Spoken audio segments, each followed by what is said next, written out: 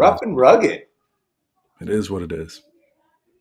I mean, it's week 1 of NFL, week 2 of college football. Welcome to Big Ben and K-Win on nofilter.net and YouTube. We broadcast live each week. If you're watching it, drop your comments below. If you're watching us later, drop your comments below.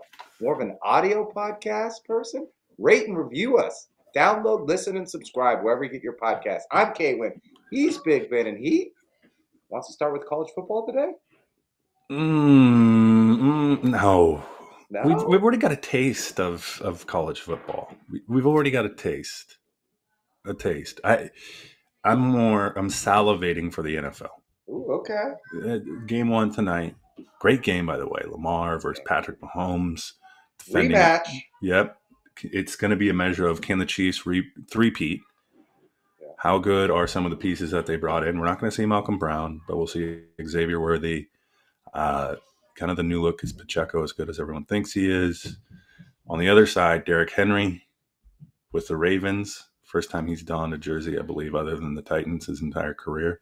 Lamar Jackson, the paradox that Lamar Jackson is, and that's just the precursor to the upcoming games on Sunday and Monday. I'm excited for the NFL. And we have Friday night, Packers and Philly in Brazil. Wow. First time an NFL game ever will be played in South America. I can't wait. Nothing can go wrong there. Nothing. It's going to go off. So here, I'm going to kick you off with some NFL coverage. Okay. Caleb Williams, the NFL first-round overall pick for the Chicago Bears, plays on Sunday against the Titans. Love him or hate him, we'll all be watching him.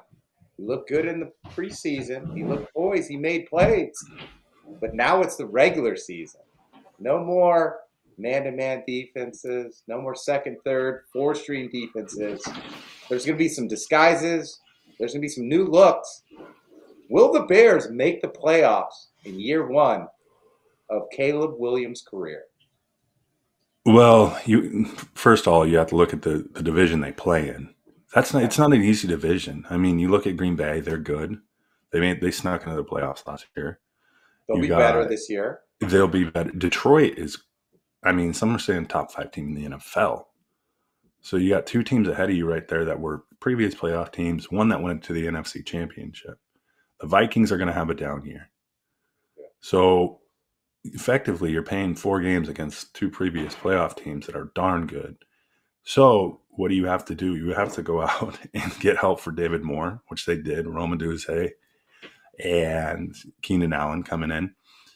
And then their defense is probably a top 10 defense. Yeah. It's going to come down to Caleb, to be honest. You look at that team, you go, all right, it's got all the pieces. The quarterback makes the train go, or whatever you want to say. Are they going to make the playoffs? If you ask me today, no. They're there. They're probably they're in the hunt all year, and it's going to confuse fans because they think the Bears have a shot. Caleb will have his ups and downs, but they're not going to make the playoffs. I did the math in my head while you were eloquently speaking. You got 4 division winners. Mm-hmm. Let's start out in the West. I mean, more than likely, it's probably the Rams or Niners. So one of them gets the division, one of them gets the wild card. You go to the South. There's probably only one team. I'll take the Falcons to win the division. And then you move to the East, probably the Eagles and the Cowboys. And then you move into the North. It's probably the Lions and the Packers. So that's 4 division winners, 3 wild cards. Seattle's going to be pretty good. The Saints may sneak in. Bears don't make the playoffs. Here's what I'll say about the Bears. If I am a Bears fan, I am ecstatic about what they did in the offseason. There's no, of any fan base in the NFL, there's no fan base that should be more excited about the upcoming season. You have the number 1 draft pick of quarterback. You got your choice. You got your guy. And you brought in a lot of great pieces. They're looking for a new stadium, I think, in Chicago. They need the playoffs more than any fan base. But they're so loyal. The last time the Bears made the playoffs was 2020 with Mitch Trubisky and Nick Foles, Allen Robinson, Cole Kmet was still there. But your point is right. They've got better talent. They've got a better system. And moving forward, they've got a better shot. I like what they're doing. I think Caleb will show flashes of brilliance. They compare him to Mahomes. Will he turn to Mahomes? I don't know. But he'll show some playmaking skills. What I really want to see is what he's going to do when he gets inside pressure. When the pocket collapses, is he just going to run? Is he going to be patient? Is he going to use his screens? How is he going to read defenses? Is he going to be able to make plays in a split second? I think he'll make a lot of plays. I think he'll have a lot of interception. His rookie year will be like Peyton Manning. He'll throw a lot of touchdowns. He'll have a lot of interceptions. Throw a lot of touchdowns. Throw a lot of interceptions. If you think about Keenan Allen, what he brought to the Chargers, he 3rd and 4 guy, slant, boom, get his body. He's going to be vital to, I think, the success of Caleb Williams early on. He's a veteran. He's probably going to be some of those, even David Moore's, I think, in his 5th year now. So DJ. Is DJ, excuse me. David? No, DJ, you're right. So they're going to be able to coach Caleb up a little more than, say, most, right? If you come in with no-name wide receivers that don't know the NFL, he's going to benefit from having some veteran wide receivers to be able to throw to. I say this about your pocket collapsing. Get to the ground. Yeah. Get to the ground. That's the best thing you can do probably early on. Or throw the ball out of bounds. Yeah. We forget about the run game. DeAndre Swift came in. Khalil Herbert's a serviceable back. So he'll have some opportunities to just hand the ball off. Get him acclimated. Let him get used to the speed of the game, especially in the regular season. Yeah, fringe playoff team. But, man, I'm excited. A lot will be on Matt Eberflus or Fleece. He's in his 3rd year. And depending on Caleb's growth and the Bears' growth will probably depend on his future. Yeah. They compare him the most to Patrick Mahomes. Patrick Mahomes sat his 1st year, and then Andy Reid was his play calling coach. Not to take anything away from what Mahomes did, but he put him in a position to succeed right away, year 1. And will Caleb have the same offensive mind behind it? I don't know. I think he struggles a little bit. Yeah, you bring up a good point that sometimes the quarterback's only as good as his coordinator. Right? They draw enough plays for him to be successful, and you'd think that they're going to do that for Caleb. I mean, Mike Leach was a wonder kid. He put up 4,500 yard seasons with nobodies. Yeah. So can you do that for Caleb while balancing the idea of keeping him safe? I mean, you go play at USC, these guys are twice the size of some of those defensive linemen that he's gone up against. We'll see. We'll see. College football? Let's get it. All right, I have a question for you. Okay. That you need to ponder. All right. Would you rather, you're given one option only. Okay. Watch all of March Madness or watch the entirety of the college football playoff? So we're just talking about the 12-team playoff versus March Madness. I go March Madness because day 1 and day 2 are unbelievable. From 9 in the morning till 9 at night Pacific Standard Time. I'm going March Madness. Okay. There's more upsets. There's more Cinderella stories. There's more teams. There's more possibilities. Now let me give you direct. I thought you'd say that. Now let me give you where the teams that was a trap question. Teams are nearly even. You get to watch just the Sweet 16 to the final versus the college football playoff, which is 12 teams to the final. Normally, I would lean towards basketball, but since the college football playoff is so new and there's so many headlines, I got to go college football. I got to see what it's like year 1. If you ask me the same question, I'd probably have the same answer. Yeah. That's I looked at the viewership. Effectively, each round, the NCAA tournament was getting about 10 million viewers. The college football playoff final alone was getting about 13. So that's the crescendo, right? Yeah. But there's more, I think, overall fans in college football. College football did this for money, right? Yeah. But is it going to work? Are people going to care? Remains people to be will seen. Care. Because if you're one of the 12 teams, those fan bases will care. Bettors will care. And if you're just a general football fan, you're going to care. I went to Santa Clara. I got no dogs in the fight any year. But I'm going to watch all of those playoff games. Right. I'm interested just due to the fact that there is like now all of a sudden there's some variability, right? When you have the top 4 teams, you kind of know who they are more or less. Everyone gripes, oh, the 15 out, whoever it was. Now that we have the opportunity to watch maybe, a sub power or power 5 conference team or some of these lower Boise states, if you would, come in and battle again, take on some of these prominent power 4 teams. That's the interesting storyline that I'm going to follow and that I want to watch. I'm not, I mean, you went down and watched Georgia play Clemson. Sure, that's fun, but it's kind of, the writing's on the wall after the first quarter, right? So I'm excited for the college football playoff. And more so, just like you said about March Madness, those first 2 rounds rather than, the last 2, right?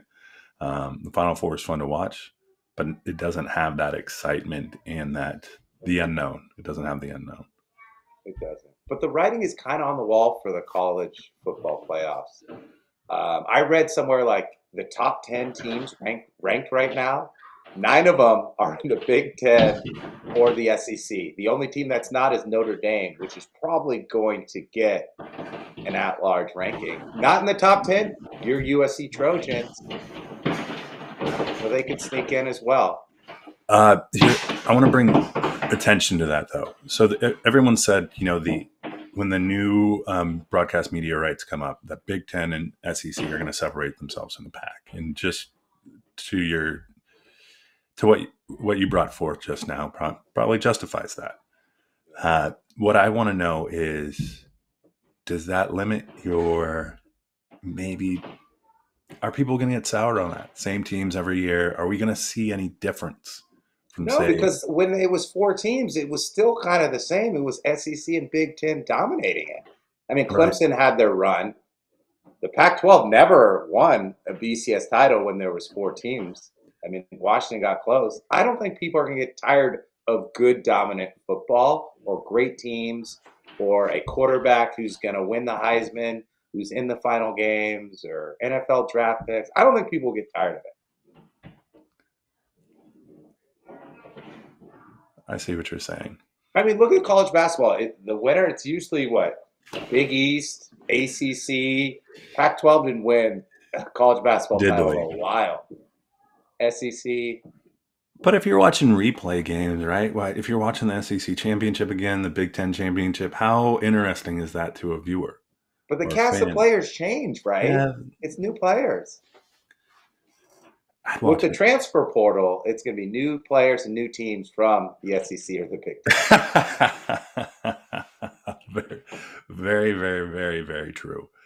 I'm excited for it. I just hope it becomes, again, it isn't the Big Ten and SEC show. There's the value to the Big 12, ACC. Gosh, what Florida State has done opening the season, that conference is in trouble. Yeah. Like the validity and value to those, to any win that takes place in the ACC. There might be more validity and value to Ole Miss beating Arkansas than there is, Miami beating Florida, which just happened this past weekend. So that remains to be seen. How whoever the college football playoff committee values wins is going to be interesting, especially in this first year, right? There's always been screams of, this 10-0 team from the Mountain West Conference should definitely be in over an 8-2 team from the Big Ten. I mean, I think we're going to see 3 lost teams in the SEC and the Big Ten get in over Mountain West team that may lose 1 or 2 games. They may win. Mountain West may win the division, and they still may pick a 3-loss SEC team. Right? But for me, I'd rather have the inverse. I'd rather watch Mountain West take on Bama. Like, that's more interesting to me than watching Bama play Ole Miss for the 3rd time in the season. I agree. Well, it remains to be seen. Yeah. I like your you have to look at it in the vein of March Madness. I think people love the upsets. They love the underdog. Is the NCAA and the College Football Playoff Committee going to allow that in the College Football Playoff? Yeah. I mean, there's got to be some sort of unspoken pressure to put more SEC and Big Ten teams in for revenue, right? Mm-hmm. And so, while the little guy has the record, I hope they get a fair shot. I wonder who's on that committee. Maybe we should be on it. Yeah. They need Probably the power. same people who've been stealing billions of dollars from Yeah, student athletes. exactly. Like let's be honest. This is all for the money. Yeah. As much as wins loss records, it's viewership, market, and those two things probably play into it more so than anything. Will people watch this game? Is what they're asking themselves. How many people will watch this? Thank you. How many people will watch this game? Boise's got 400,000 people in it versus Gainesville that has 1.2 million. Who's getting in? Yeah. Probably those Gators. All right. You want to do a little fantasy? Yeah, let's do it. I got a dilemma, and a lot of you out there have a dilemma too. If you were drafting in the first round somewhere between 7 and 9, Jamar Chase, do you sit him or start him? I mean, it's Thursday. He hasn't signed a contract. He hasn't really practiced. What do I do, Big Ben? What should you do? Would you start Jamar Chase against the Patriots? Go trade for T. Higgins. It's probably the best thing you can do, to be honest, at this point. I mean, it seems as though. Do you consider wide receivers divas? Or is that inappropriate? Like, I don't think they're divas, but they want to get paid before they go out, like of any other position. And the bar had been set by Tyreek, and then it's set by another player. CeeDee Lamb's looking for a deal. Like everyone, CeeDee Lamb got a deal. CeeDee Lamb got a deal. He's no longer out. He's in. And Jamar looked at that and goes, and it's all relative in the way of stats, right? Like there's an arbitration process in baseball. It's probably the same thing that goes on in the minds of every wide receiver when he sees another player signed. What do you do with Jamar? This is a test of, does a guy want to play football? Is he there for the love of the game?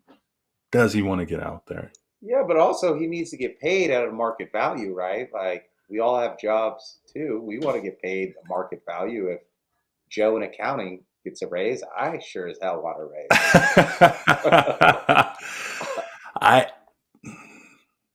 The Bengals need him out there. Yeah. I don't know if they need him week 1 against the Patriots, but week 2 they play the Chiefs. And the sticky situation is Ayuk and CeeDee Lamb were coming off of year 4, so they only had 1 more year left on their deal. They got the extension. This is Chase's 3rd year, so they kind of want to wait a year. But he doesn't want to wait a year because of the risk of getting injury and money and time value. So I understand what he's doing. I just don't know. Should I start him or sit him? Is he going to play this week in Big Ben? The fact that you bring up the opponent of the Patriots, he might sit. To be honest, that's the leverage I have, right? You only know your value until you're gone. Yeah. Like he might look at it and go, listen, if you guys lose to the Patriots without me, my value just went up a lot. And there's no way you're going to week 2 with the Chiefs without me. Yes. I mean, Jamar's got, in terms of negotiation and where he's at on the table, he's got all the leverage. Yeah. And all the fantasy owners tweeting him or whatever you want to say, that's not going to move the needle, right? You complaining about him not playing, he's got all the leverage. You're going against a soft opponent. No, they haven't witnessed, Burrow's been as good as he has because Jamar's been around. Yeah. For the most part. And we saw who the Bengals were without Burrow, but we haven't seen who they were without Jamar yet. No, he got hurt, but then Jake Browning was in at quarterback, so we haven't seen one or the other. And then you got Tyler Boyd who left and went to the Titans, so they're already thin at wide receiver, right? Yeah. What does Fat Joe say? Yesterday's price is not today's price. Exactly. Like if you're Bengal brass, right, you're probably going to Jamar, just wait a year. We'll get it done. We got you. But what ended up happening, and it's this late in the season, where, you saw some deals get restructured by those two teams you mentioned, by the Cowboys and the 49ers, to free up money to pay these guys up front, backload. They had Bengals don't have that luxury right now, unless you're going around passing the hat around the locker room and saying, hey, yo, Jamar wants to pay. We need you guys to pitch in a little, like that's the only feasible thing they can do now, unless they restructure. Right. And maybe they look at, when you've got millions and millions of dollars, like the Niners are paying 9 all-pro type players. You can restructure millions and millions of dollars, hundreds of billions of dollars. But like, what are they going to ask Chase Brown and Zach Moss to restructure their deals? Get out of here. No. And one thing you could probably see them doing, like a lot of these teams, they're smart, right? They see players that are coming off. Who are we going to want to retain? If we give Jamar the money in the way that he wants it, who are we going to have to sacrifice more than likely? Yeah. Or who are we at risk of losing, right? So that's probably the conversation of Jamar. Hey, Jamar, do you want to get paid or do you want to play for a winner? Let's find a way where we can do both. And a lot of what Jamar may be looking at is, I hear you, but without me, we're not a winner, right? Yeah. That's the point he's probably. And then here's what the Bengals probably didn't see. One, they didn't see this happening. Right. And two, they didn't see the, holy cow, we got rid of Tyler Boyd. That was our fallback. If you go into the Patriots game with Tyler Boyd and T. Higgins, okay. Yeah, you're okay. If you go into the game with T. Higgins and some unknowns, Burrow might be on his back a lot more than you think. Yeah, and there's no Joe Mixon in it either. Chase Brown and Zach Moss is not Joe Mixon, right? Joe, for all intents, would just eat up carries. Like, you could beat the Patriots with giving Joe Mixon the ball 32 times. You probably can't do that with Zach Moss and Chase Brown. 15-15? 15-15. Maybe. We'll see. I got Chase. I want him on 15 carries for Chase Brown. He's on my bench. Go back to your question. Are you going to start him? I'm asking you. You starting him? I'm starting him because they're going to get with everything we just said. They have a track record of waiting to the last minute. By the time this podcast airs, Chase Brown will sign, Jamar Chase will sign a contract. And even if he's out of shape, if he's playing the Patriots, I still think he can get 2 touchdowns against that horrible defense. It better be in the first half, though, because in the second half, he's going to be sucking wind. Okay.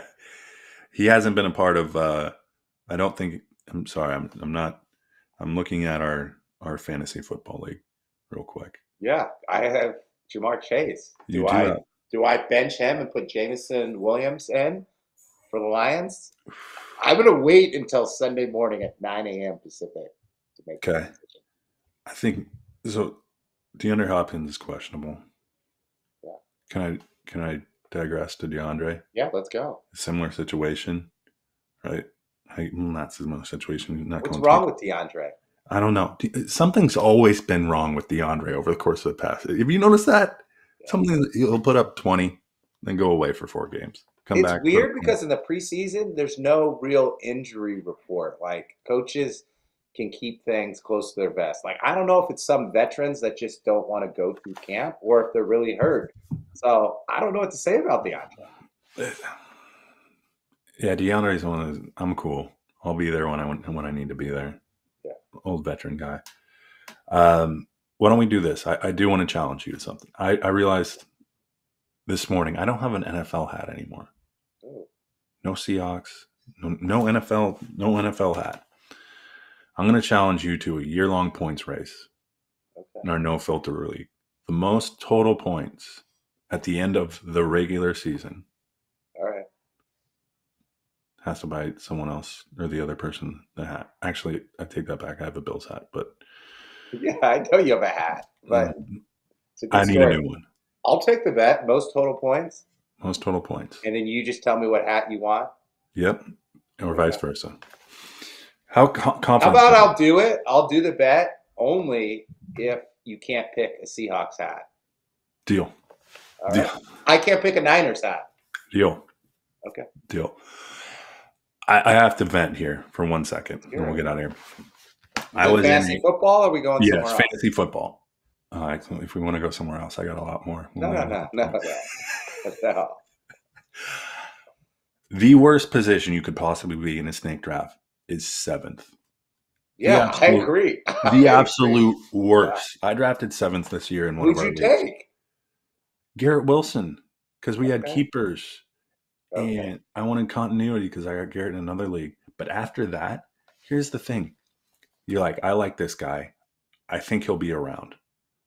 but he's not around after 12 picks in front of you, right? If you're in the back end, you get some capacity. You understand who has needs of what, so you can draft this player and then have an understanding. You can go get players you like. Yeah. When you're drafting 7th, you can't, because the players you like are probably liked by at least 3 other people. Yeah. And then I feel like you got to draft the player you want around early. Oh, yeah, exactly. And I didn't do that. Cooper Kupp gone.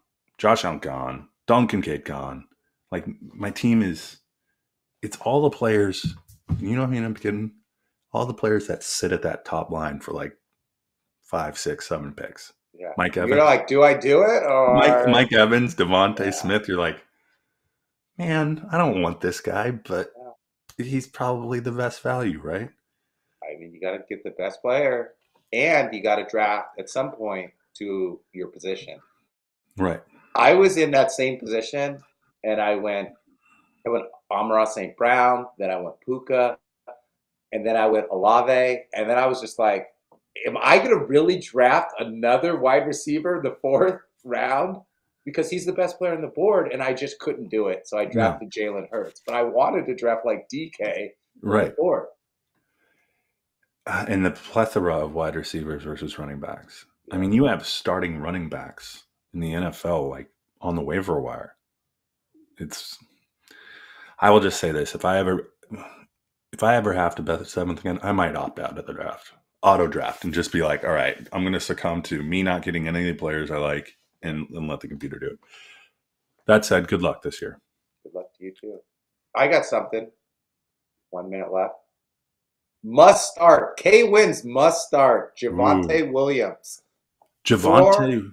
The Broncos playing in Seattle against your Seahawks. He is a must start. And listen why.